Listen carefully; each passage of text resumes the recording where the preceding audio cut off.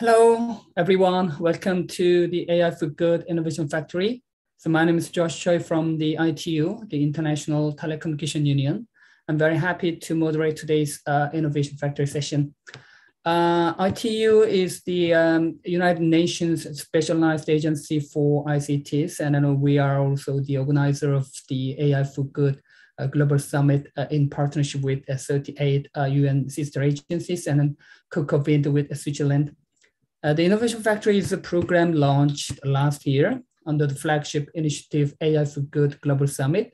It is an online pitching platform for startups, but not just a pitching event, but also it helps startups grow and scale their innovative AI solutions to achieve the SDGs, Sustainable Development Goals. Last year, we received more than 200 applications from 46 countries. And so far this year, we've got more than 140 applications from 35 countries, and it's growing very, very well as a global startup pitching platform. But we are more committed to bridging the gap between solution seekers from UN partners, governments, or corporates, and solution seekers from the startup, so that we can position this program more than just a pitching platform, rather a startup growth accelerating platform, and also startup-driven SDG solution exchange hub. All right, so let me kickstart today's sessions. Especially today's session is hosted with AWS with the title of Climate Change and AI, introducing startups, innovating new industry solutions. I'm so glad to introduce 4 innovators today, and who are combating, climate changes with their novel AI solutions and technologies. So on behalf of the ITU, I'd like to give a big thanks to Amazon AWS for supporting us to organize this session and bringing amazing startups. So firstly, I'm glad to introduce Ms. Ali K. Miller from AWS. Ali, please give us an opening remark and then tell us a bit more about what AWS is doing to foster innovation driven by startups and why this is important. Sure. Thank you, Josh, for the nice introduction. So hi, everyone. As Josh mentioned, my name's Ali Miller, and I serve as the global head of machine learning business development for startups and venture capital at AWS. And we are unbelievably excited to be able to co-host this event with the UN AI for Good group. I do want to give just a bit of an introduction on what AWS is doing in this space, so that as you are starting your own startups, know of people who are starting startups, are investing in startups, whatever, that you're able to take full advantage of what we're offering. So AWS, I think everyone knows, is a large cloud provider, but we're much more than that. We have an entire team that is literally just dedicated to the support and success of startups all over the world. We support over 300,000 global startups. I have colleagues in Chile, Portugal, South Africa, Australia, and we are here to support the entire ecosystem. Doesn't matter if you're 2 people writing an idea on a napkin, doesn't matter if you're Series H. Aurora Innovation just rang the bell today. We've been working with them for years. And so we are working with startups of all stages, all funding levels. And we're really excited to be able to have some of our early stage startups presenting on their climate change initiatives. We have 25 plus programs supporting startups. So a lot of people know of us as a technical platform. And so obviously we'll give advice on how to solve your AI problems, how to set up your cloud infrastructure, how to think about your database strategy. But we also do co-marketing. We have events like this that we help shine the spotlight on startups. We support on pitch decks. I've helped a startup raise $100 million. We do a whole wide range of things. So when you think of just problems that startups are facing, our team of ex-founders and ex-venture capitalists are really here to help. As far as like the industries that we cover, obviously this event is focused on climate change and AI, but we also support startups in healthcare, fintech, media and entertainment, cybersecurity, you name it. So I hope that gives you a little bit of a sense of the breadth. If you literally just Google AWS Startups, you'll be able to find Activate, which is our main startup onboarding platform. Every single person can sign up for Activate. Every single person has access to at least $1,000 in free AWS credits if you're a startup. So just search for AWS Activate, and someone on our very large team of people who love startups will jump in and support and help.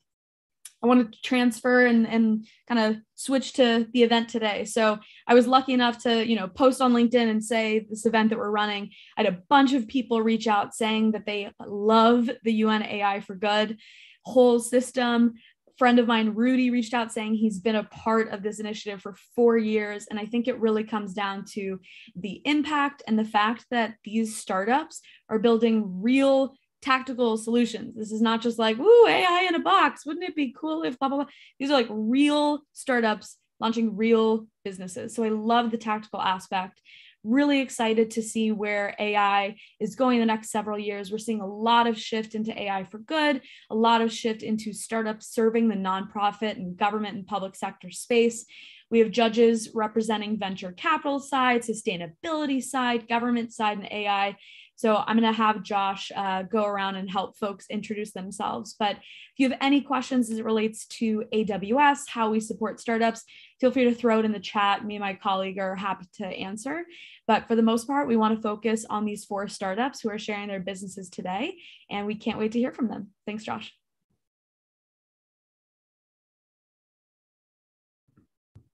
Thank you very much, Ellie. And this is thanks a lot for your great introduction. So I'm very happy to hear more about what AWS is doing to support startups. And then also we very much look forward to working with you and also have a more and more interesting collaboration to help the innovators and the startups to foster better, innovative ideas and then also the achieve their SDGs.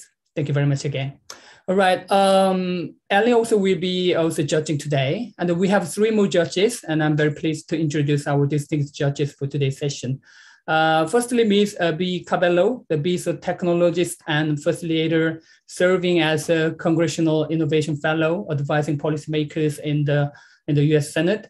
And B, tell us more about your work with the policymakers and how you make an impact.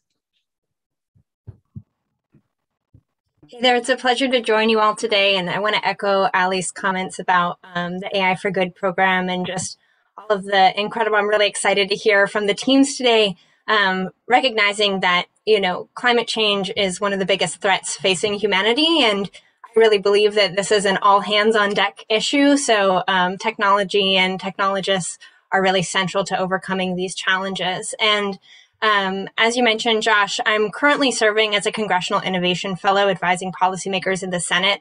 This means bringing understanding of how things happen in industry and civil society to the government to recognize both where there are opportunities and potentially challenges or constraints with the way that AI is being developed today. Previously, I worked as a research program lead at the Partnership on AI, a nonprofit dedicated to the governance of artificial intelligence. I was also a senior engagement lead at IBM Watson and both product development and community director for Exploding Kittens, which was a crowdfunded gaming startup that raised almost $9 million on Kickstarter. So definitely have some empathy to the founders here today. I'm bringing in perspective as an MIT Harvard Assembly Fellow and LGBT out role model as well.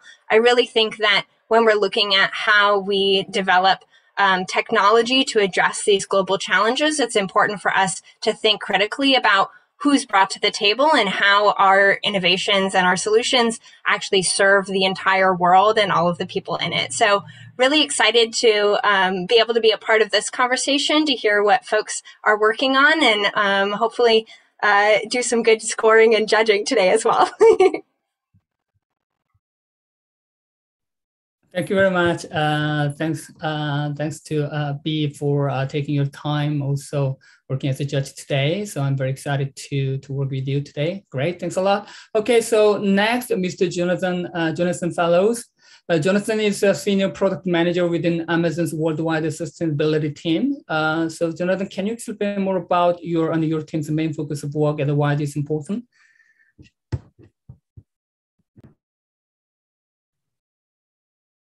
Thanks, Josh. Thanks, Helena, for hosting, by the way, this great event. Jonathan Fellows, as you mentioned, Josh, part of Amazon's brand new worldwide sustainability organization.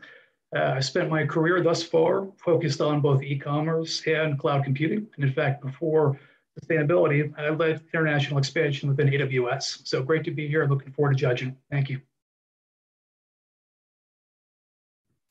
Thanks a lot. Okay. Well, and the last but not the least, Miss Melissa Tickle from Finca Ventures. Melissa actually will already participated in some of the previous, Innovation Factory sessions as a judge. And she's an expert in the impact investing and SME finances and also ESG management. So Melissa, tell us a little bit more about what the impact funding is about and how Finca Ventures work in the startup scene. Thank you. And yes, very happy to be here. So Melissa Tickle here. I'm an investment manager at Finca Ventures, which is an early stage impact investor that invests in companies across health, agriculture, and financial inclusion in sub-Saharan Africa. So a little bit of an outlier in terms of geography today, but these challenges exist everywhere. So excited to learn about the solutions that are presented today. And very interested in initiatives more generally that are helping make agriculture more climate resilient, especially as it relates to smaller scale farmers across Africa and the work that we do. Thanks a lot, Melissa, for the great introduction. All right. Okay, so thanks a lot to all our judges for taking your time today. And before moving on to the pitching, I'd like to inform all the audience that there's a chat functionality, so everybody can leave some comments and questions. And just make sure to set the message recipient to all panelists and attendees, not just to all panelists, so that everybody can see the questions and interact. So you can select this just above the message box. Okay, so now let's move on to the pitching. I'm so excited. So first stage is for WeBe. And WeBe is building a smarter reinsurance model.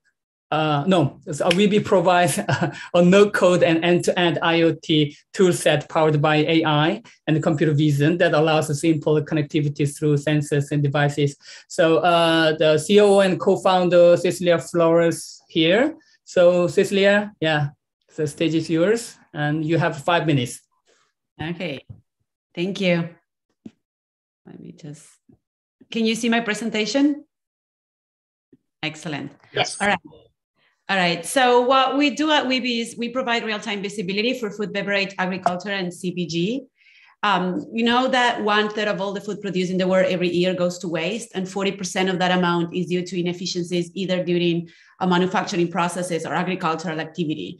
This not only represents a high impact on CO emissions, but also the use of natural resources to produce food that eventually will go to waste. Some of the underlying issues that cause these inefficiencies are the extensive amount of manual controls that lead to human errors, the lack of visibility on critical processes, the delayed on problem detection that causes inefficiencies and losses, and then in the end, how complicated and expensive it could be to deploy effective IoT solutions that can also scale from POC into production. So what we created at WeBe is a no-code application marketplace so that organizations in this industry can access real-time insights about their operations in real time, and they can access it anywhere. So our no-code toolset is really a virtual canvas so that users can use pre-built applications that accelerate the deployment of the most common use cases in these industries, but they can also always go back to the canvas and make any change they need without the need of a specialized engineering, which is one of the big barriers for technology adoption in agriculture and manufacturing. So it's scalable and secure, and it also reduces implementation times from months to just days, and in some cases hours, and it's super simple to deploy. We basically cover the whole end-to-end on deployment of these type of applications, which is the beginning is how do we collect data? It could be either through more than 700 sensors that are already onboarded on the platform with LoRaWAN connectivity that makes it possible for connectivity in such as places with scarce connectivity, such as agriculture, most of the scenarios in agriculture. Then they can also onboard other data points, such as SAP or SCADA system, PLCs, whatever it is the data source they want to aggregate into the platform. The platform will automatically normalize the data, and then the user will be able to create workflows or go back to change the workflows and use artificial intelligence to make the data produce the insights that they need so they can essentially create efficiency in their processes. And let me explain you that through a couple of examples. One of the pre-built solutions and one of the main use cases in agriculture is optimizing the irrigation system. So irrigation system normally turn on and off the bulbs so they can, remotely know exactly when to water the plants or the plantation, but they don't exactly know how much water is needed at every time of the day and depending on the type of plant. This also has a lot of variation due to climate change. So the client, by accessing multiple data points, they can know exactly how much amount of water is needed at every time of the day. So what we're doing is measuring soil condition, plant and electrical conductivity, as well as weather station information and the weather forecast. All of this information combined and processed through AI give them a 99% water efficiency, improve on the water efficiency, and then they can control and predict the bulb behavior based on this analysis of the data. So another use case for factories or for those organizations working with rotative machines, we help them understand exactly what is the health of the machine at every time so they can avoid downtime. Whenever there's downtime, there's food losses associated with this, and it represents a massive amount of impact on carbon footprint. So by understanding exactly how much amount, so the behavior of the machine in acceleration, vibration, temperature, energy, processing that data through AI, and detective anomalies in the plant, they understand exactly what's going on and they can prevent downtime. This client could improve the operational efficiency to 87% and eliminate a lot of other costs associated with maintenance that is usually not effective for legacy machines as well. The client went beyond that to also understand energy consumption throughout the plant, so they know exactly when other anomalies could be happening, and they can commit to their carbon footprint goals, which is something that they are starting to see at a global scale. They also have the ability to connect legacy and auxiliary machine, which is usually very older equipment that is not automated, and they cannot have any visibility about the behavior of the machines. So all of these combined in our marketplace, the users can download the applications and the pre-built algorithms and pre-built solutions to get started. And then they can continue to add multiple data sources so they can add much more intelligence to the system. Once they start seeing the benefit of it, it's easier to get them to continue through that growing plan and technology adoption internally. So these are some of our clients, existing clients, and then partners that are enabling our technology. And then as a wrap up, our company is fully committed to the UN Sustainable Development Goals. We were selected as winners of a major competition last year as a best US SaaS company. And then we were also the winners of the agriculture as a best agriculture and farming product on the Cloud and SaaS Awards early this year. Thank you very much. I don't know if I met my 5 minutes. It was super fast. Amazing. It's exactly 5 minutes. Thank you very much for keeping your time. Great. Oh, excellent. Okay, so now Q&A session. So anybody can start. Okay, Ali, please go on. Cecilia, great work. Thank you for walking us through. I don't know how you in 5 minutes gave us multiple use cases. That was very impressive. I would just like to hear a bit more about the team behind it. What's your team? What's the background makeup of the team? Yeah. So myself, I'm the founder of the co-founder of the company. My background is in manufacturing. I work for manufacturing companies that part of the Navy Star, an affiliate of Navy Star Corporation, and then also on Xerox and different divisions within the public sector, where I got all the enterprise experience. And then we do have, so I come from the enterprise world, and my co-founder, Lucas, which is also the CEO, he has engineering background, and he's a all-time entrepreneur. This is his second startup. He specialized in IoT. He's been working in IoT for the last 20 years. And we also do have a team of 25 people between the business, customer success, and engineering that are working to build this amazing platform behind the scenes. All type of different knowledge, from, of course, the development of the software skills to data analytics and data science. So, great, thanks. Jonathan just taught me about the hand raise function. So now we're going to do this from this point on. Jonathan, go ahead. Thanks. And Cecilia, great presentation, a lot of content there covered in short order. A couple of questions for you on my side, I jotted down. First of all, to what extent are you working with third-party certifiers or NGOs to help elevate sustainability standards? So as a startup, the first point for us is to prove the product. So IoT and AI at scale and democratizing these solutions is complicated to get them up and running. So our first goal was to understand what is the state of the art in terms of companies and sustainability, and where are they standing in terms of sustainability, to then develop the use cases that could replicate globally. So our goal is to go, we have a very low entry point in terms of cost. So our goal is to really continue to develop this marketplace so we can extend to the global community, including non-profit organizations. We do work with a lot of startups that are trying to develop IoT products so they can use our platform and they avoid the hassle of developing your own connectivity, end-to-end connectivity, which is expensive, it's costly, is time-consuming and confusing. So it is along the way in our plan to extend it to the global community so they can all use these market-ready solutions. The first step was to understand what's going on, what are the major problems, like the water irrigation system is something that applies globally, and a lot of organizations are dealing with it. So having the precision on the data, knowing the algorithm, then we can expand it to the world.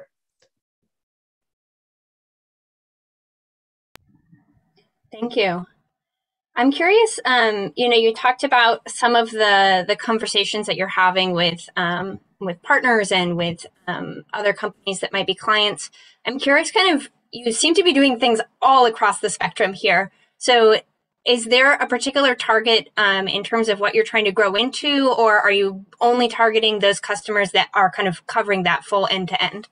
Yeah, so good question. So this has to do with technology adoption. So we are focused in food manufacturing and agriculture mainly. That is our main area of expertise, but we're building use cases that can go throughout both industries. So if you talk about rotative machines, this is something that you see a lot of challenges in agriculture as well, right? Or industrial agriculture. So by building the building blocks, which are all these use cases, multiple use cases, we can then deploy them throughout the whole industry. So our main focus is to learn what's going on first. This last couple of years, we have been focusing on learning what are the use cases that are more we can replicate more in the industry. And that's what brought us to, kind of build the market ready solutions so they can be easily and truly known code.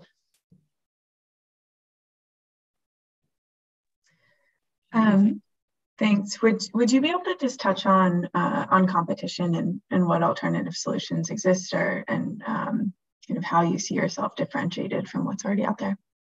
So in terms of competition, the landscape is pretty confusing and noisy in the IoT world.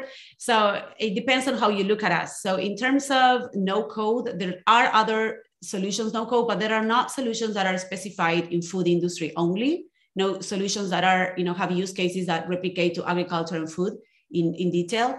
And then we also have the ability, the platform approach is important because it differentiates us from niche solutions as well, which are some of the companies that are just building one specific solution for one of the challenges in the industry. What we know and what we do differently is that we start with the use case.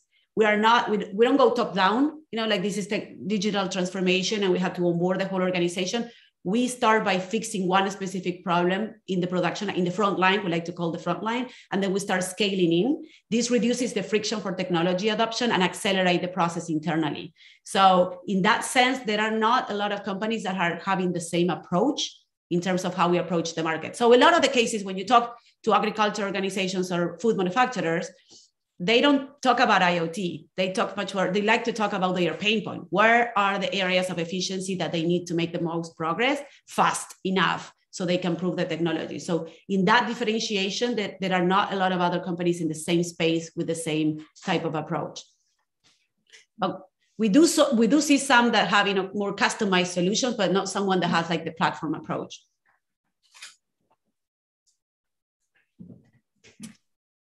Quick question. So one of the issues that we've seen with marketplaces or model zoos is that when you're not the model creator yourself and you're relying on third-party models, that there can be issues with model quality or model accuracy or model retraining.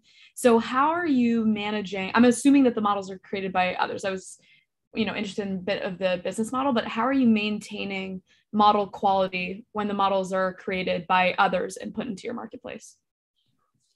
So So we do collaborate at this stage of the company. We do collaborate with the users that are actually creating the models, because that's what essentially will become a customized solution, a pre-built module inside the platform. So we do make sure that the models are being accurate, and then that the clients can customize that and replace it based on the data they need to see, or the variables they need to measure, or the type of control that they have. So right now, is the solutions in the marketplace are handled by us, are controlled by us. So we do control that the solutions are optimized and the data is accurate. And so if you're managing each one, how do you plan to scale to 1,000 models in there? Well, we do have a certification plan and a certification process for the models internally, where we run them through our process and we make sure that they are accurate and the data that they are delivering is accurate for the users. Perfect, thanks. Okay, we have 2 more minutes, so perhaps really last question from one judge, if possible. Anyone would like to ask additional question? I can ask one more. I'm curious, for revenue, what percentage has been, or I guess what the breakdown is between the farm versus the factory use case? A good question. It's actually half of it on the farming side on the recurring revenue only, right? So on the software subscription is half on the agricultural side and half is in manufacturing at this point. Yeah.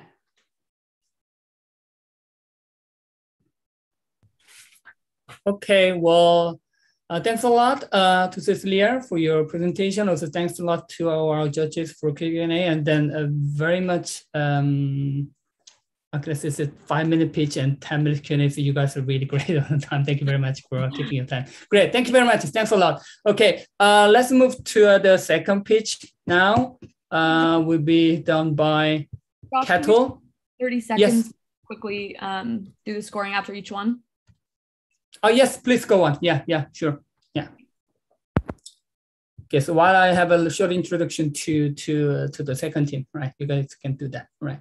So the Kettle is building a smarter reinsurance model for protecting the world from the catastrophic effects of climate change.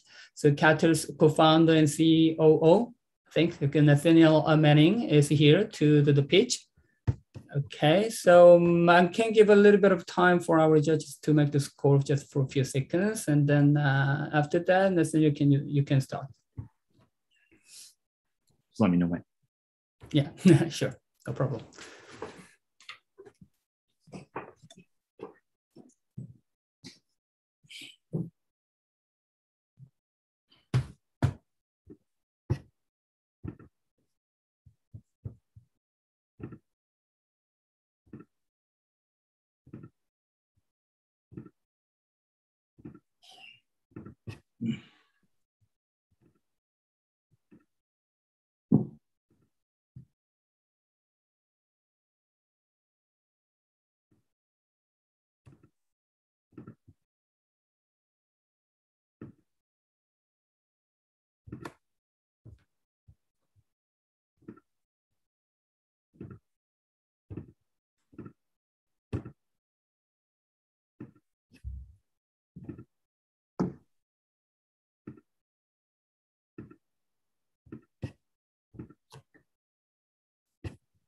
Okay.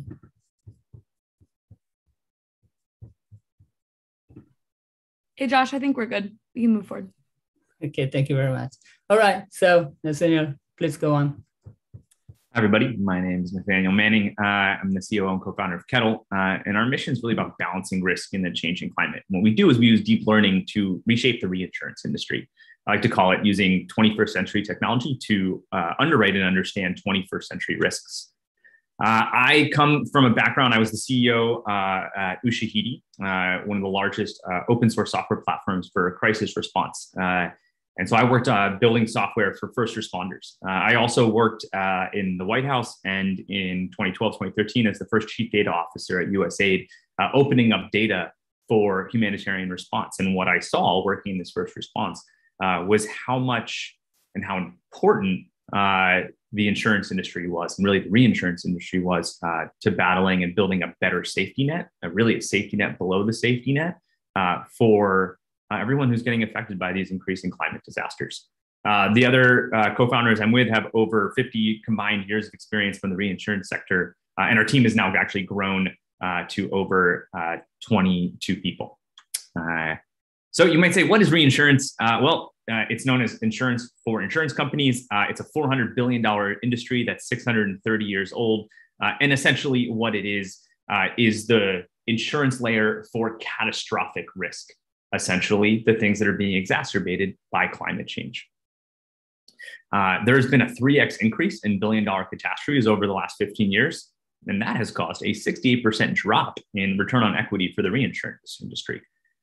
There's a really good reason why.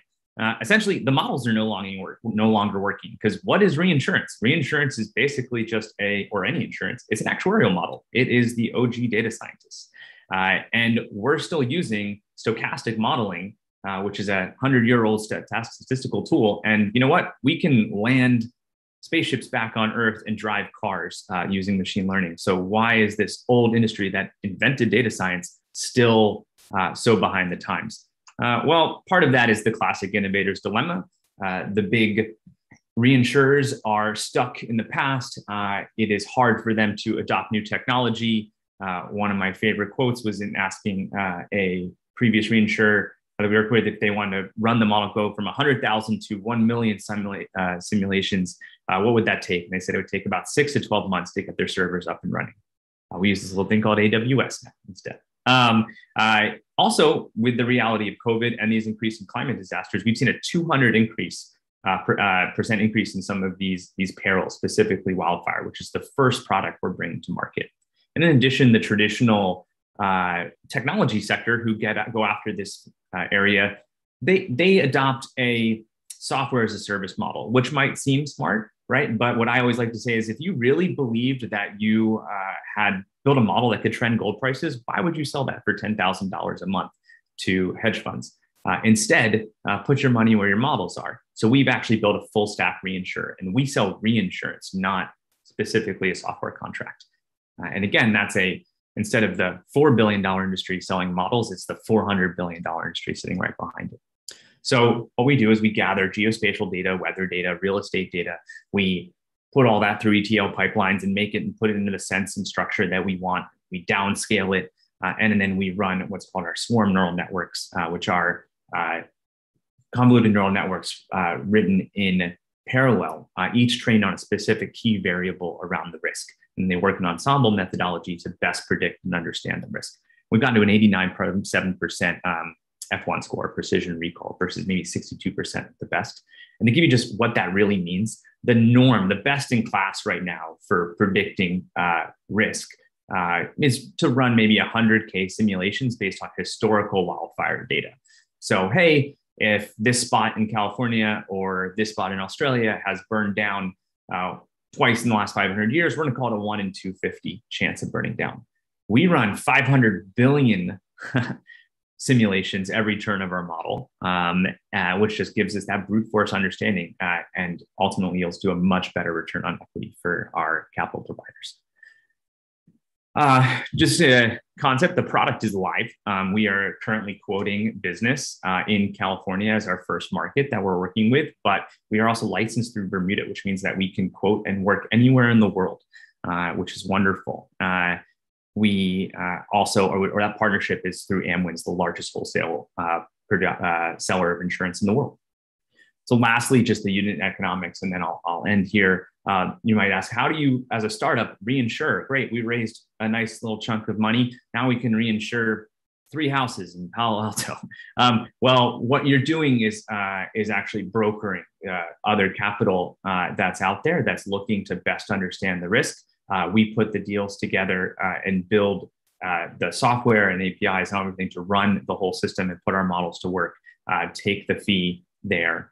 Much like someone putting money into a hedge fund or into a venture fund, et cetera. In fact, our LPs are literally the same big pots of monies, pension funds, et cetera, endowments. And then we end up taking about a 12% net revenue when we don't hold any of the risk ourselves. And then we build our own balance sheet to invest pari passu alongside of our investors, giving us a little exposure to the risk, but also a higher profit margin when we are right. So that's our story, and happy to answer any questions you have. Thank you, Nathaniel. Again, thank you for nailing the timing, exactly 5 minutes. Okay, so we have a 10 minutes Q&A. So yeah, raise a hand. Anyone can start us, maybe Jonathan? Sure, I can jump in. Nathaniel, thanks for the presentation. A couple questions on my side. First of all, you discussed asynchronous satellite imagery. I assume you're using a provider like Digital Globe or even open source data sets from AWS for imagery. What other sources we get it directly of data from, are you? Sorry? Sorry, we get it directly from NASA and NOAA. Perfect. What other data sources are you using beyond imagery for building into your forecasting models? Real estate data that we grab and purchase. And then we downscale a lot of that satellite imagery. And then some of the newer satellite types that have infrared sensors or other types of sensors. The nice part about the NASA, the MODIS and LiDARs, is that it's got 30 years of history, right? And so when you're training models, you can train off of a lot of data, whereas like Planet, incredibly accurate, but that unit went up about 5 years ago. Their newest sessions are up in like the last 6 months. So really exciting of what they're bringing out, and it lets us begin to look and target, do targeted placement, and then look at the data. Like a fire just started, let's send a satellite over there and start to build those. But you can't. That investment the U.S. government made 35 years ago is incredible. That we get to all use that. So those are the main ones. And then downscaling basically off of that, which creates our own private databases that we keep. Makes sense. And a quick follow-up here for you. I mean, beyond predicting the likelihood or severity of natural disasters, to what extent do you plan on using your data to help mitigate the impact or the risk of these events to begin with? I love that you asked that question. So we have, what's amazing about insurance is that the incentives are all aligned. So unlike most reinsurance companies, we actually, we can't make our code open source, but we make all of our insights and basically ultimate ending data open. And we give it to people who work in mitigation, in government, essentially decision makers, because guess what? If they use it to make better decisions, then there'll be less claims, which means honestly, we make more money. And so that's great. So we actually give away that whole front end. The existing industry is just Excel spreadsheets sent around an email. Whereas we actually have a application layer that we give access to. There's one that's for private information for our customers. And then there's another one that we can make public. And we've given that to CAL FIRE so far. We've given that to a handful of mitigation teams that specifically do, honestly, they use it for marketing, but like to go after specific areas that they help with defensible space and home hardening. And so they go, hey, these are the areas that we need to go focus on and partner with. And then we give it away to academics if they want and need it. And so can you stop screen sharing now? Sure. I thought we might be jumping around to some slides, but to your first question, I didn't mean to jump. Not an appendix. We always love a good appendix. Gotta have a good appendix. Those are all the data sources. I meant to jump to this, but and we do grab some from AWS. All right, I'll stop sharing. I'll throw in with my questions. So fantastic pitch. Thank you for going deep into the AI models. I always like to appreciate those slides. Yeah. On the, particularly when you're selling into an older industry, and particularly when you're talking about preventing risk, it's really hard, or at least we've seen that it can be very hard, to convince people that they should invest in this space. It's those two things combined. And so you're kind of at the heart of both of those. I kind of just want to get into like maybe the psychology of it, but like what unlocks value for the person on the other side where they go, okay, now I get it. Now I'm fully bought in. What is the wow moment when they're looking at your output? Is it the accuracy of the model? Is it like, walk me through just a little bit of that. And specifically, you mean the capital providers in this case? Yeah. Is that right? So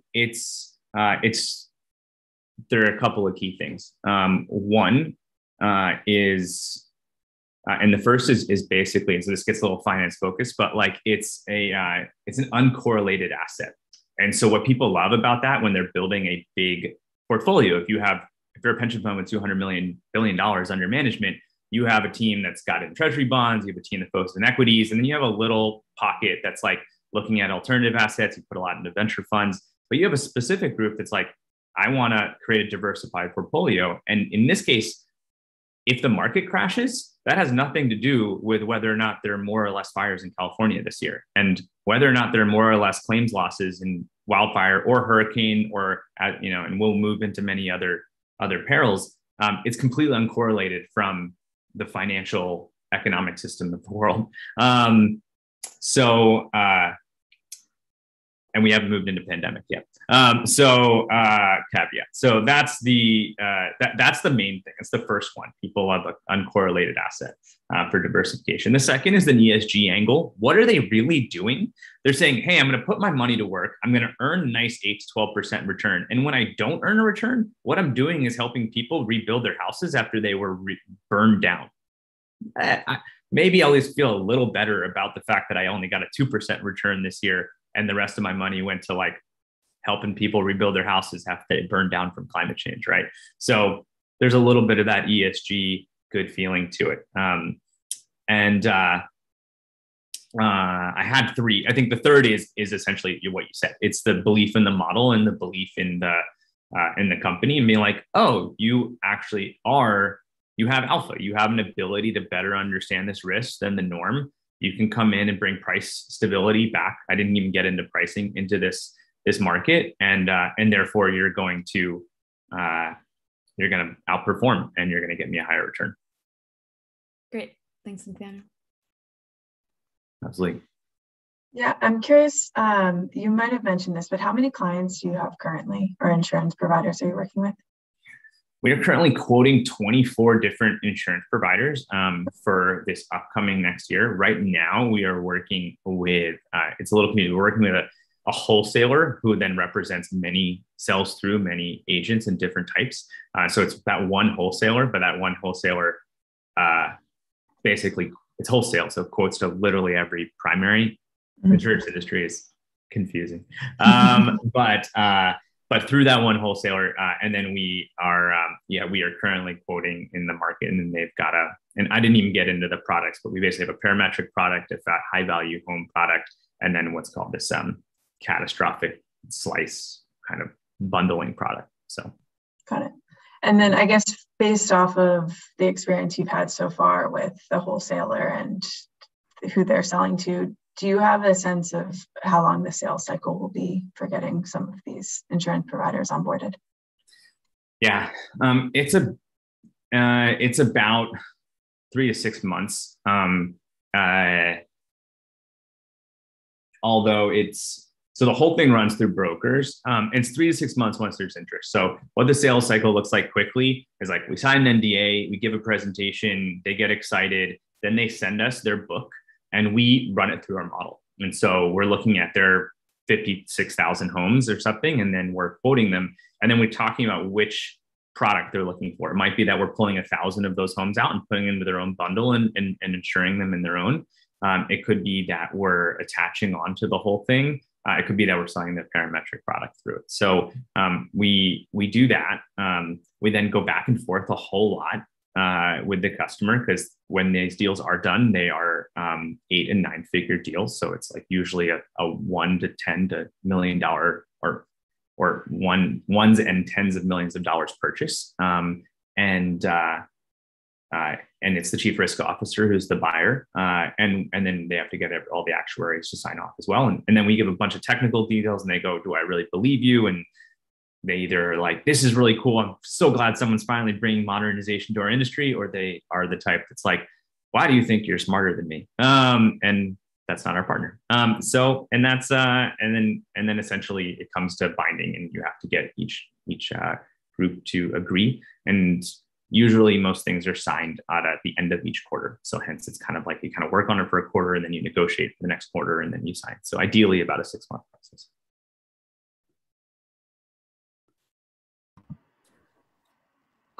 Are we on time, Josh? The last one. No. You can go on. You can go on. Yeah. You have your eye on the time. Good to hear. Okay. So you talked about the global opportunity that exists here in terms of the data and also your corporate structure. And, speaking my language, I serve as a AI ethics and industry subject matter expert for the Frontier Development Lab, which is an initiative of NASA to put together space problems and AI problems. So lots of alignment with the use of government data there. But I'm curious from a compliance angle, as you're approaching these conversations in other markets, is that a hurdle for you all, or how do you kind of navigate, and how is your team set up to navigate growth in this kind of global marketplace? So essentially, one of the nice parts is massive consolidation and monopolies in the space is that the two brokers that basically, which are Guy Carp and Aon, control about 90% of the market, and they quote about 90% of the reinsurance industry. And just like buying a house, you actually have to have a broker. It's like required legally. And they basically manage the entire Western world and basically everywhere but China. So we work with them here, and you go, hey, we want to start working in Australia now. Can you put us in touch with your colleagues? Bermuda, we didn't even get into this, but is the preferred regulatory entity for reinsurance by everyone in the world. They're in Switzerland, essentially, and because they're actually more stringent and on top of it than like the SEC. And they've never had a default in 600 years. So we're structured there, which means we can really sell to everywhere, pretty much everywhere but China and like North Korea. So those two things are really good. The satellite imagery is everywhere. You can't really get good weather data in a lot of the developing world. And so then the question is, how good is the weather data in that specific country? How clean is it? But there are some great new data providers. You'll probably see like Grow Intelligence, mostly working in agriculture, where you can get some interesting stuff. But you can get really far in satellite data too. And honestly, the bar is so low on prediction anyway, that it's sort of like, I think we can get pretty far. So it gives us, there's actually a pretty straight shot. Honestly, the biggest deterrent is price. You can make a lot more money right now in one spot, and we're constrained by how much capital we have to work with, right? And so if you can only have if you only have $1 billion worth of risk that you can deploy and cover, and you can get, 30 cents on a dollar in California right now, because the prices are crazy, and everywhere else you can get 5 cents, you're obviously, as a business, going to take the other one. So, but as we grow, we can grow geographically really easily too. Thanks. Yeah, okay, so time's up. And thank you very much, Nathaniel, for your presentation. And thanks a lot again to our judges. So great question and answers. Everything is so great. And while the judges are making the scores, I'm going to introduce the third team, the Windborne Systems. The CEO, the Paige Brown, is here. So Windborne is supercharging weather models with constellation of smart weather balloons, collecting the data no one else has, in order to help humanity adapt to some of the most immediately destructive aspects of climate change. So Paige, if you are ready, you can share your screen now. Yes, thank you.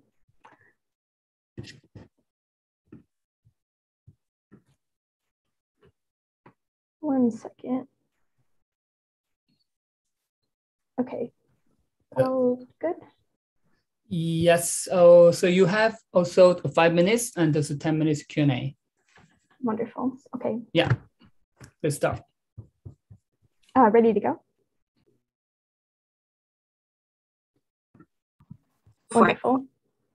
So Windborne is helping humanity adapt to climate change, and we're taking a reimagined approach to weather forecasting. So we're launching constellations of smart weather balloons that are targeted to access the data that nobody else can reach right now. Then we're enhancing this massive data set with machine learning to create hybrid machine learning weather models.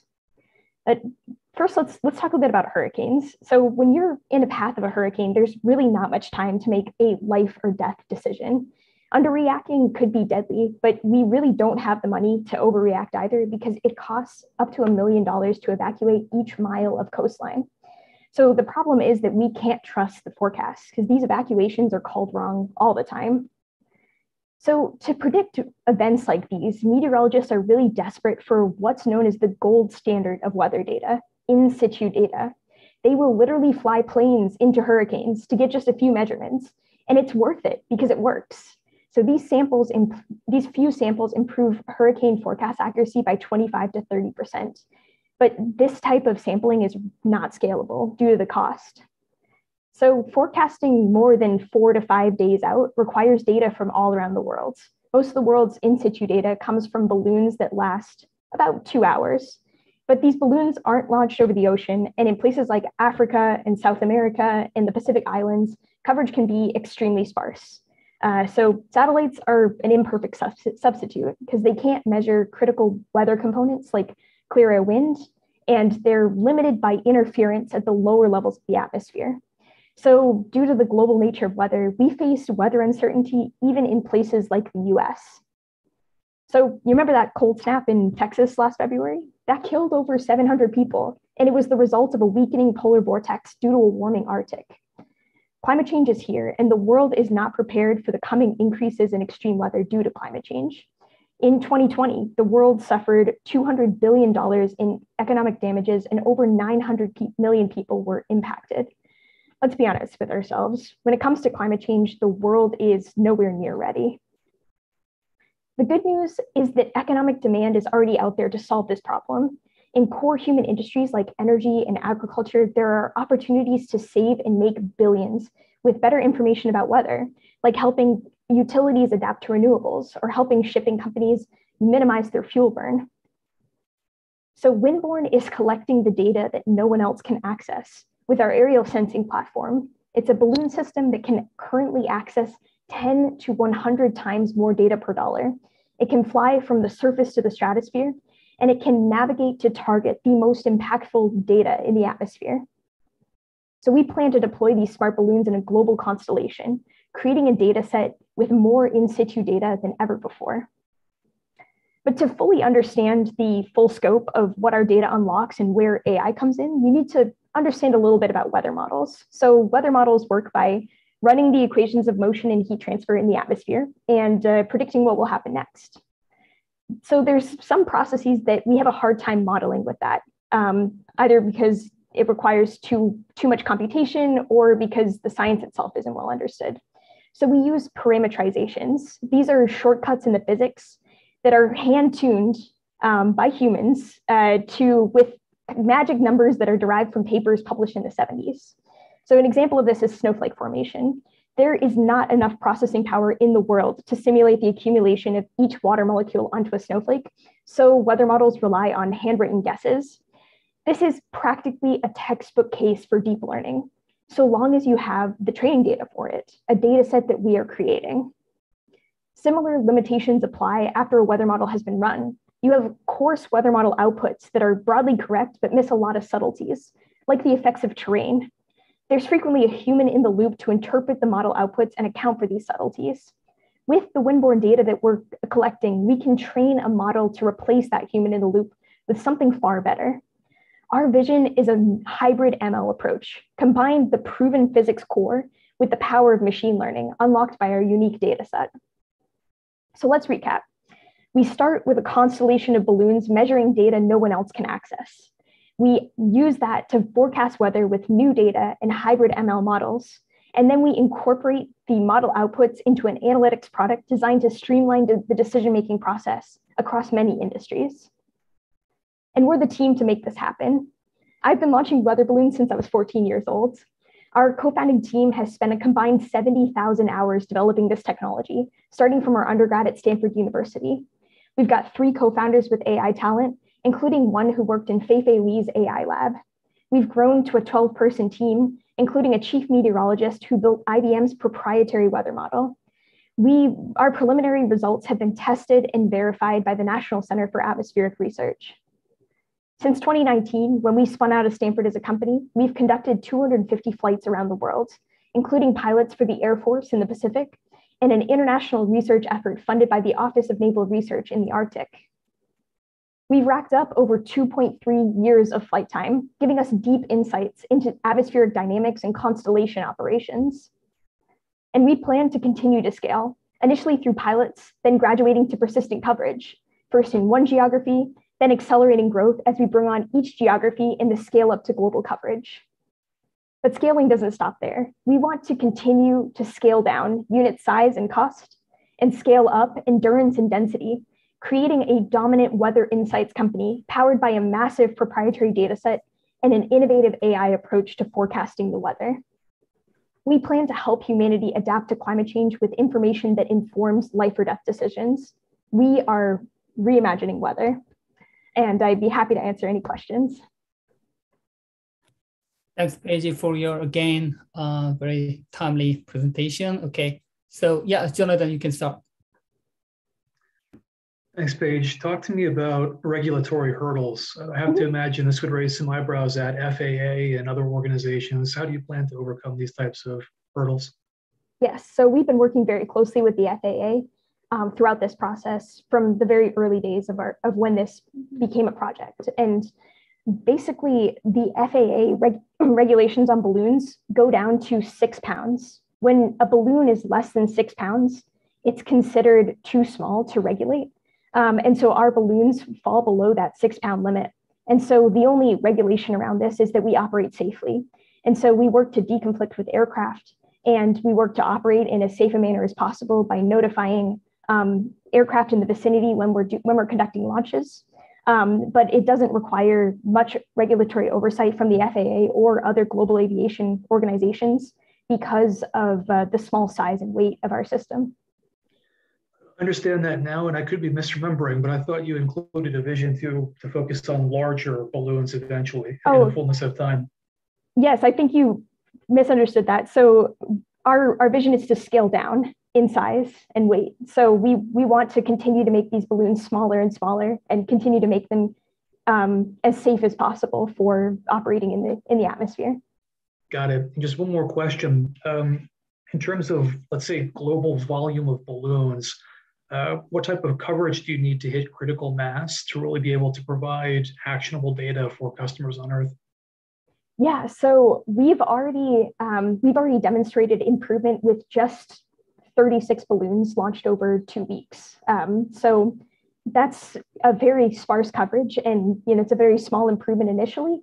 But we're looking to cover, I think, with just a couple thousand balloons over the world, we could get the kind of coverage that we need to actually have a significant impact on forecast accuracy. Thank you, Paige.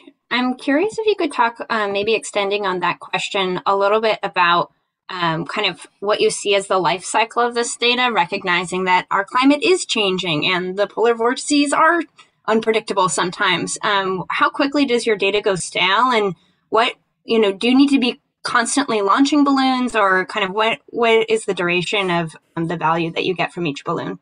Mm-hmm. So once a balloon is launched, it'll fly for anywhere from a couple days to a couple weeks at a time. But the idea is that we're launching balloons continuously to get persistent coverage over a given area. So the balloons provide value for forecasts for anywhere from a couple hours to a day in advance, all the way out to potentially even sub-seasonal forecasts. So there's a lot of value that can come even from longer scale forecasts from improving the initial conditions. But this data could even be used in thinking back about historical data for example, in the insurance industry.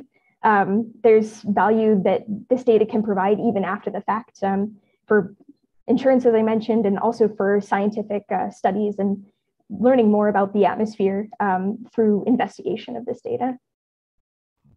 And as a follow-up to that, as I understand it, and you know way more about weather balloons than I do, but what you let it go and it's gone. Is there any part of this that is either reclaimable or recyclable or biodegradable, or how do you handle if you're going to be constantly launching balloons? Yeah. So that's definitely at the top of our minds. So right now, our system is almost fully reusable, but it's very hard to recover them. So what we do right now is buy plastic offsets. We buy double the amount of plastic offsets for every balloon that we launch. And in the medium term, what we hope to do is navigate balloons at the end of their life cycle to a designated recovery zone. So we have them fly in, they land, we send out a guy with a truck and he drives around the field and picks up all the balloons. We refurbish them, we launch them again. And in the very long term, what we're aiming for is full biodegradability. And what's the cost associated with the balloon? So they're very low cost compared to other technologies available. I can't get into specifics, but right now we're at low thousands per system. Mm-hmm. Got it. Okay. And then who would be kind of the main category of customer for the data that's coming out of the balloons? Yeah, so our goal is to be producing forecasts and ultimately insights for our customers. The area that we're looking at first is the energy sector. So working with utilities, for example, to help them understand when, I'll give the example of the cold snap in Texas, when it gets too cold for wind turbines to operate and when they have to start bringing on new generating capacity in the form of the natural gas plants, help them manage that load, help them manage wildfire risk, that sort of stuff. But energy is one sector. There's really countless sectors that can find value in this weather information, including the insurance industry, including agriculture, including shipping and aviation and transportation and retail. So we plan to start small, start with one sector, and then eventually work our way up to coverage over a wide variety of sectors. Hey, Paige, great job. I think the slide that I sort of dropped my jaw at was the team slide. You guys have phenomenal talent, SpaceX, Lyft, IBM, Fei, all those pieces. I want to better understand, this is kind of going off of Jonathan's question. Mm-hmm. Seems like you found this space where it's like, hey, it's under 6 pounds, therefore we can go after it. What is preventing other people from saying, let's also do, we got a bunch of people on this call, maybe everyone else wants to make a 5-pound balloon.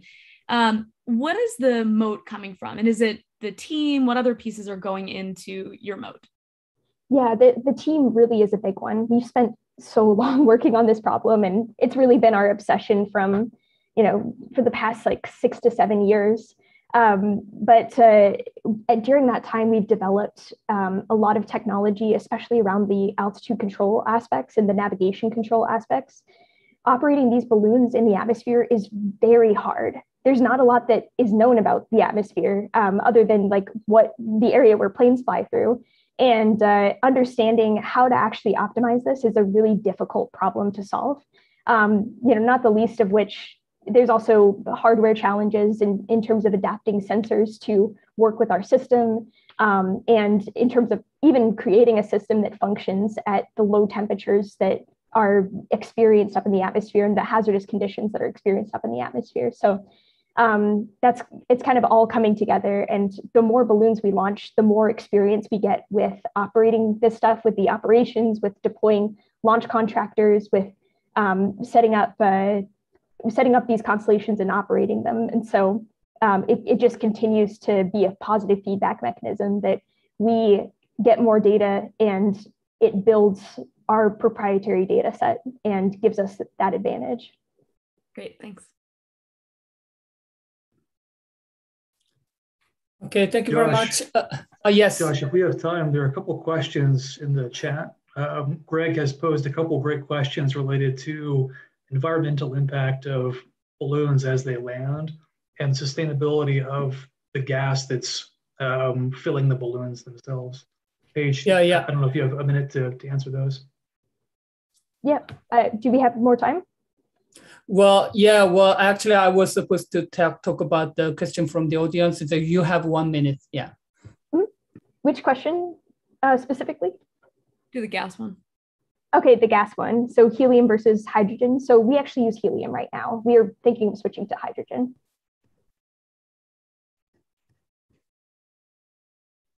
Crushed that under 1 minute. All right, Josh. Any other questions? Or right. Okay. So I think you can even answer through the chat room to directly to the people ask the question while the next team is presenting. All right. So thank you very much again, Paige. And this is a great job. And thanks a lot to Judge again. All right. So finally, we have the last team now. So Mark is here. Verdigris. Okay. Well, let me see where we are. Okay. Oh, Marco, can you wait for a little bit minute for our judges to make the final score here? Okay, yeah. So Verdigris is a cloud-based AI and IoT energy management solution for a large-scale portfolio. So they use AI to pattern recognize and disaggregate the high-frequency electrical signal, and it uses a neural network to optimize control signaling to the building. So Mark is here. So you have 5 minutes, and then also again to 10 minutes of Q&A. I think you can start now. Yeah, please go on. Great. Thank you, Josh. Hi, everyone. I'm Mark Chung. I'm the CEO and co-founder of Verdigris.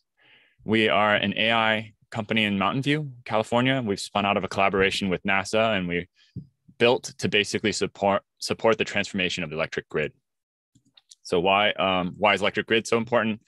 Well, it turns out our product today is an energy management solution for mission critical facilities and commercial buildings. And this is an area where there's highly concentrated electric consumption.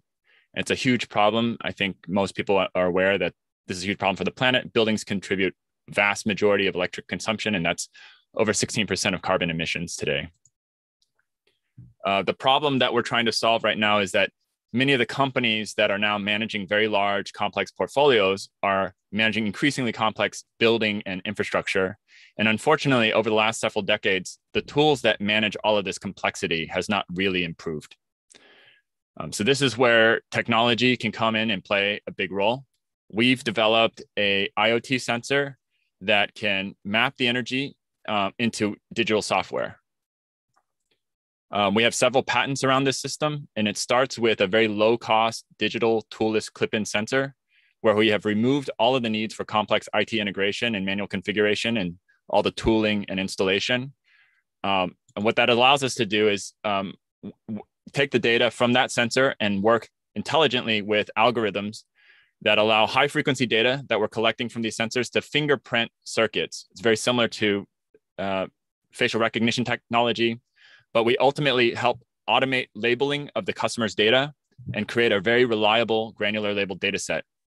So what was classically a huge data engineering problem for many of these commercial facilities, and especially for our largest enterprise customers, it's now a very automated self-labeling AI. And that means regardless of how the building is changing over time or being updated or transitioned or reconfigured, all of that data is always up to date and held reliable. And then we deliver all of this today as an intuitive SaaS software for energy managers and sustainability teams, and as a platform that ultimately can be integrated into various other enterprise business intelligence tools. All of this means that we can seamlessly integrate this into automated reporting for carbon and carbon impact, and ultimately allowing us to add automation through AI-controlled HVAC systems. Our next goal is really trying to make all of this capability right now as a platform that becomes grid interoperable, so we can start transferring the power from these buildings back into the grid in a flexible way. We're currently the most scalable enterprise-ready system in the market. We've been installed in over 22 countries. Many of our customers love us because we're focused on delivering a very easy retrofit solution without the costly integration. And our AI is enabling a very highly reliable scaled data set. In terms of commercial momentum, a lot of it has been very recent. Over the last several years, we've been deliberately investing millions into R&D, hardening our technology, focused on building a highly scalable enterprise-grade product. And this bet has recently started to pay off with large commercial wins and new expansion projects with T-Mobile, Amazon, Arm, Qualcomm, Google, many others. Today, we're accelerating a raise of capital to increase our market penetration into the enterprise, as well as some of the network effects that we're beginning to see with grid interactive automated HVAC solution. And in the near future, we'll be expanding these virtual power networks and flexible grids throughout our customer portfolios in California, and then later into strategic markets in North America and globally. We're also now in active discussion with a few OEMs to incorporate our technology and our hardware capabilities directly into their technology and embed it, creating a roadmap for our software to be more pervasive. There's two dimensions of other players that are involved in this space and thinking about the viability of competition. At its core, data scalability is really one of the most important pieces of our solution, as well as the stickiness and the depth of penetration of our product into the market. Verdigris is sitting in this category of what I'll call emerging IoT-enabled companies, where we are combining this lightweight sensor and integration capability to provide a very differentiated software product and data value at scale. This is the category that I think is going to ultimately win this solution space. And I think we are uniquely positioned here with our proprietary technology. Our founding team has a deep background in technology development. In our last company, John and I, we grew from about 30 people to an IPO, an eventual $4 billion exit to Broadcom. We've also built a pretty strong ecosystem of seasoned executives through our advisory board and leading venture investors. And our goal is really to become the digital utility company for the next generation electric grid. So thank you. Okay, thank you very much, Mark, again, for keeping 5 minutes time. Okay, so you can stop the screen sharing now, and then let's move to the Q&A. All right, so yeah, you can start. Thanks, Mark. You talked a little bit about this proprietary hardware, and I would love to hear a little bit more about what kinds of systems that's sort of being inserted into. If you could explain, like, what kinds of technologies are these between the commercial and the kind of mission critical facilities? Yeah, so today we attach our circuits, our circuit sensors, it's basically like a submeter into the electric panel of a building, and it clips in to the electric panel. So you can think of like a patch panel in your house or in a building. Generally, all buildings have this kind of electrical infrastructure. We clip in at that behind the meter infrastructure, and then we will collect all the data that's happening inside the building. And is that data being streamed to somewhere? Yeah, it's streamed to the cloud. So everything today, we have our gateway device is a small little, you can think of it like a little cell phone without a display. It has some packetization, encryption, some local compute, edge compute, and we sent it up to AWS. And we run a lot of our algorithms and our software off of AWS.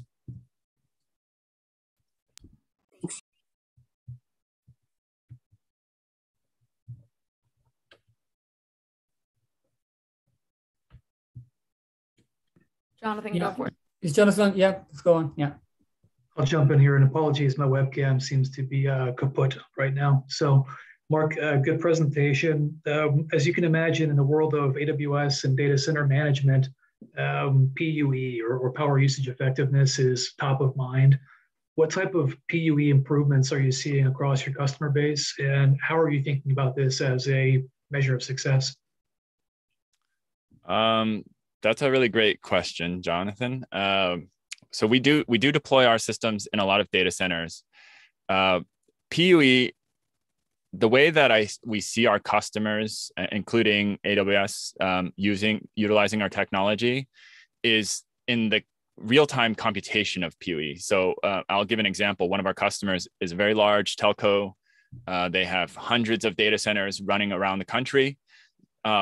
One of the biggest problems with computing PUE is they don't know their HVAC load and their electrical load, and they have to capacity plan. They're rolling out all sorts of 5G equipment, all sorts of data, and all sorts of servers. We put that information out at the ready for them, so they can remove the design margin that is required to get the right amount of cooling, the right amount of power capacity. So we're seeing significant drops in PUE. I can't share like specific numbers because they're proprietary for those customers, but they're, I think the leading industry benchmarks around like Google and Facebook are now achievable for a lot of the other customers that don't have the same kind of analytics capability.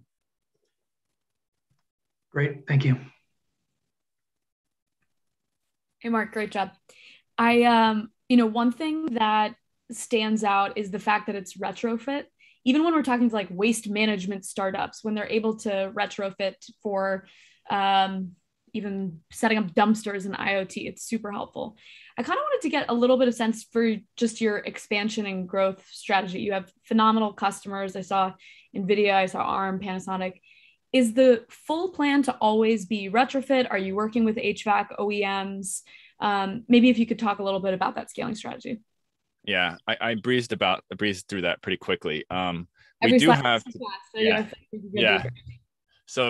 we do have plans at the moment. They're longer term plans. So the biggest challenge we have in the marketplace is that we are a tech company, and most of the companies in this space are industrials. But there is a path, which we believe it's a long path because these industrials are a bit slow, where they will be embedding our technology directly into their devices. So an example of this, we are working with Daikin, we're working with Binning, ABB, Schneider, to get them on the path of thinking more digitally and thinking about how to get the data sets that we need out of their systems. So we are, there's work, I can't talk about all the work that we're doing, but there is embedded work that is being done right now to get our systems directly into these. They won't be ready for probably another couple years into the market, but that is a long-term path so that the build-in for these will be like a kind of like a vertigrous inside strategy for the future. Awesome. Yeah, hardware is tough. I think that's the right plan. It's a long road, yes. I think, B, did you have another question? Oh, sorry, go B. Yep. Oh, just a quick question about the hardware specifically and where it's being manufactured. Yeah, today we use a contract manufacturer out of China.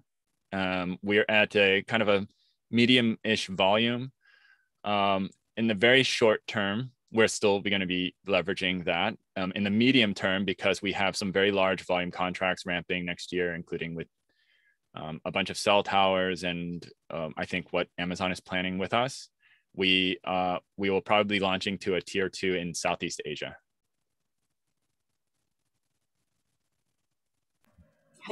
Great minds. Similar question. Josh, do we still have time for one more? Yes, you have. Please go on. Thank you. I'm curious, you talked about kind of where this fits into the ecosystem of where people are playing right now. I'm curious in terms of when you're thinking about kind of the challenges around growth and potentially chip shortages and all the things that we're facing in the world right now. How do you kind of position yourselves against the EOMs and others eating your lunch? Is it in your models? What is your differentiator there? And I'm curious also if you could expand a little bit. You mentioned the goal of becoming, I may have misunderstood you. We're talking about people selling back to the grid, or I was confused of how you fit into that marketplace. Yeah, so I heard two questions. One was a concern about supply chain and supply chain risk that we have right now. We do have that risk. Obviously, as a startup company, we don't have the volumes of like Apple to command our lion's share of chip supply. But we do have deep relationships because we all came from the semiconductor industry. And on our advisory board, we have several folks. There's key parts and alternates. We have one of our guys running our supply chain is a 20-year veteran of Qualcomm's CDMA reference design business. So we have teams that are capable of helping us secure what we need. One of the bigger challenges right now is that we probably have to park a lot of capital out there to secure some of these parts. And hardware is a capital-intensive business, so that's one of our biggest challenges. But we're navigating it. We have big pocketed investors who are flexible with us. The second part of your question was about the virtual power plant. So this is a new, I would say, kind of on the horizon of things that we're thinking about and doing. We recently launched a partnership with 2 companies in California, one called Recurve, one called Leap, where we will enroll because our buildings are not just measurement and instrumentation, we have the ability to dynamically control the HVAC systems. We can do things like use the storage capacity of the building to move energy around. And you can think of it very much like a battery where, in chemical storage, you can push energy in and then you can take it out like instantly. For these buildings, you can do something very similar through their thermal capacity. For example, we can pre-cool water in a chilled water plant several degrees at like 3 or 4 o'clock when solar is out there. And then at 5 or 8 o'clock, when it's very expensive, dirty energy, we can reduce the consumption of those chill plants and let the temperatures rise, which reduces the actual demand in that period of time. And that demand response actually can be then resold to the grid through these partnerships. And the grid will then pay us, and we can sort of double tap that energy saving for our customer, and it generates additional revenue for them. I hope that was more clear. I appreciate the explanation. Thank you. Okay, well, thanks again to Mark for your great presentation. Also, thanks again to all our judges. All right, so okay, we finished all 4 pitches today, and then thanks a lot to all the startups, and then it was really great because I also learned a lot from your side, and then how you guys are really making an impact to really combat climate changes. Okay, now it's time for our judges to make the final decisions. As I instructed, you guys can connect to another separate colleague, but please make sure you have to mute here in Zoom so that nobody can listen to your secret discussion here. So yeah, please connect there and then make the final decision. Okay, so in the meantime, I'm going to give a little bit of introduction to the grand final and some of the other next steps. And also, I just wanted to also hear some voices from the finalists about some kind of recent current challenges that they are facing as a startup here. Okay, so the winner of today's session will be invited to our grand finale at the end of this year, which was scheduled to be at 9th of December. And the grand finale will be also supported by some of our partners and sponsors who are going to provide, for example, $20K US valued in a 1-year subscription for the marketing automation system, and also due diligence for the buy of one of our VC partner. So if you guys pass due diligence, and obviously you guys will have a more serious opportunity to get fund from the VCs as well, and also some of the other additional prizes. So I think it will be a very exciting session. And then a really great ending of this program of this year. Okay, so while we are waiting for our judges to make the final decision, I just would like to ask one simple but I think important questions to our finalists today.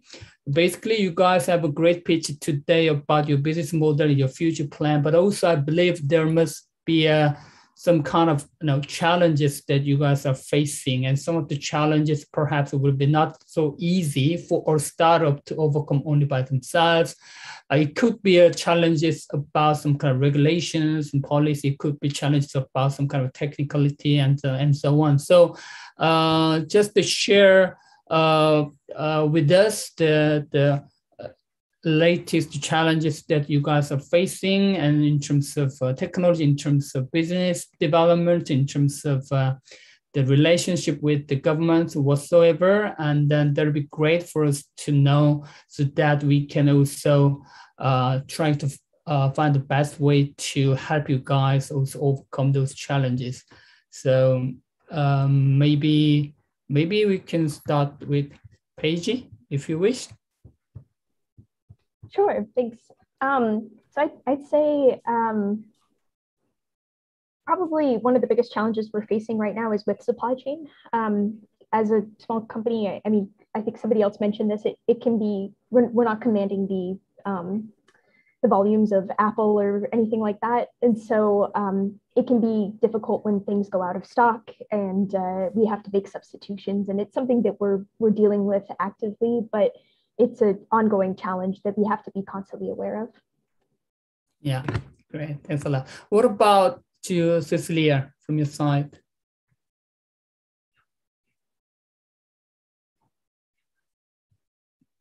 Yeah. So I guess that for us, the challenge now is to continue to build upon our mission, long-term mission, and kind of helping our clients go through the whole digital transformation process, kind of getting them to understand the value of data, even though we see, clients understanding real-time insights, which is what we're giving them now, kind of helping them understand why, it is important to have a platform approach and why it is important to look at data as an ally for the future. And then also maybe accelerating enough, fast enough to get, to kind of democratize our solution worldwide. Right. Well, actually, coincidentally, in previous session, one of the startups talk about exactly the same challenges in terms of educating the people about the importance of all these things. But is there any way for you guys actually trying to do now to solve this challenge? Yeah, and that goes in line with our business approach, which is like I mentioned before, is top down. It's bottoms up. What we try to do is just show value in terms of efficiency and profitability for the client, and then sustainability and more complex solutions come in hand with that. So once they start seeing the return on investment of the technology, then it's easier to engage in the larger conversation of the long term of technology and also sustainability. So even though we see sustainability and more complex solutions are part of the equation, I think a lot of organizations also struggle to keep their operations efficient, mostly with COVID. They need to kind of have resilient systems. So what we do is really start where they need, right? Which is where do they have their pain point, show return on investment, and then continue to grow with them. I think that's what we have been proving that effective. That's great. Thank you very much. What about you, Mark? Tell us about some big challenges that you're facing and how you are overcoming. Okay. Well, I think there are like the traditional business challenges of hiring and onboarding, like the great people and obviously supply risk. But I think some of those actually could be solved with capital. I think my biggest challenge right now is we are sort of perceived as, even though we are heavily software reliant, we're perceived as like a very hardware dominant company. So, our revenues and our SaaS are not like in balance. So it's really difficult to find investors that can appreciate the stickiness of that piece and also not afraid of the hardware. So there's like this gap. I think what I see in the institutional investment, there's climate tech investors that have been weakened after years and years of like just not really generating really good returns. And then there's like the traditional VCs who are just really good at just digital investments and don't like touching hardware. And so we're like struggling to find the right capital partners that will, we're just relegated to just doing a lot of strategic investment at the moment. So basically that kind of funding strategy is something that all the startups are really trying to find the best way, I believe so. And also, as you said, even if, you secured a fund, and then mostly, the fund will be used to find the really right people to join the startup to really, scale up the business. So even if you got a fund, but also another next challenge is to find the right people. Is always the same level of challenge to everybody.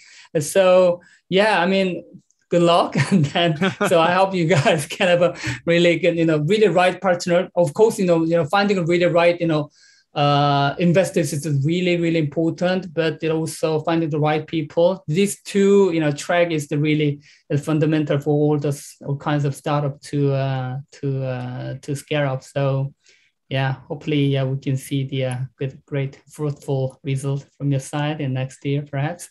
Thank you very much for sharing it. Yeah. All right. So, well, it seems like our judge is having a really, really, serious discussion now. So perhaps they are, okay, I think they're mostly done. Okay, thank you very much. Okay, so I think, Ali, so as you turn on the camera, it seems like, you guys finished your decision, I think, right? Yes, and because we are AI for good, we're also judges for good. And so we wanted to make sure that there was sharing of wealth. So I'm actually going to have B announce the winner and share a bit about why we're really excited. Okay, thanks. Yeah, B, please go on. Yeah. I think you're on mute. It's not that you're on mute, but we can't hear you. I'm happy to announce instead. I know we're a bit at time. Can you? Yeah, it seems like you're on mute, but yeah. Okay. I'll give another 5 seconds, but B, you want to give me a thumbs up if you feel like you fixed it, or thumbs down if I should go for it? Maybe some kind of volume control on your computer, perhaps, because you muted, perhaps you just, Nope. All right, I'm going to do it. B, sorry, but I'm going to try and take every bit that we just shared in that last call and do you justice. So thank you to the 4 startups who presented. You all were incredible. I think even the questions that we were asking, we're talking about like 5 layers deep. You all did an amazing job getting so much information through in just 5 minutes.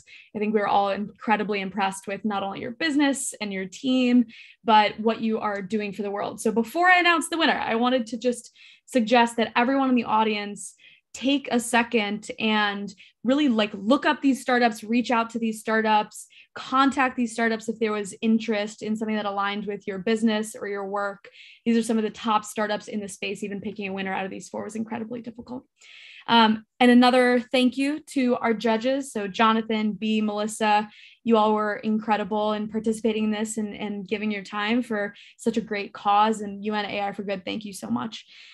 Without further ado, I wanted to announce that the judging process was incredibly difficult, but we were able to come to a decision. And the winner of this pitch competition is Kettle. So thank you very much, Kettle. Your work in the reinsurance space is absolutely incredible. One of the things that we really appreciated was the fact that you're opening up those insights and allowing folks to access those insights. And so truly using AI for good. Again, thank you to all 4 startups that pitched. Nathaniel, congratulations. Pop a bottle of, water, champagne, whatever you feel most comfortable with your team. But thank you to all startups for pitching. Thank you to all judges. And thank you to Josh and his team as well. Thank you very much, Nathaniel. Yeah. Tell us how you feel. Thrilled. Yeah, thrilled. Thank you. It's an honor and total honor. Thank you. Thank you, everybody. It's exciting. Great to be here. Yeah. Thank you very much. And I'm very happy to have you again because you said you have another meeting at the end, but yeah, it's great to have you again at the final part of this session. All right.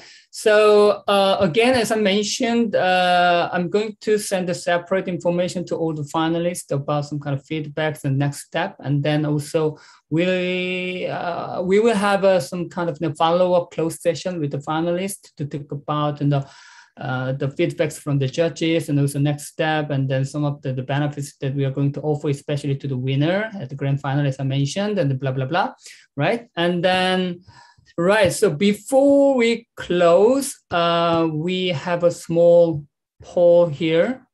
So maybe someone else from our team can pop up. Yeah, here we go. Okay, so how likely are you to recommend this webinar to a friend or colleagues? And from 10 to 1. Okay, so single choice here, but the judges and the panelists are not allowed to make this score here. All right, okay, great. Okay, thanks again to everybody, and then thanks a lot. So next Innovation Factory session is to be held in 15th November with another It will be last session focused on the startup based in Silicon Valley. And then as I mentioned, the grand final pitching session will be held on 9th December. So stay tuned with us and hope to see you again next time. So have a lovely day or afternoon or evening, wherever you are, or even sweet dreams, maybe to my case. And then thank you very much again to our judges and then finalists. And thank you very much to all our audience to attend this session. So thank you. Bye-bye. Take care. Bye-bye.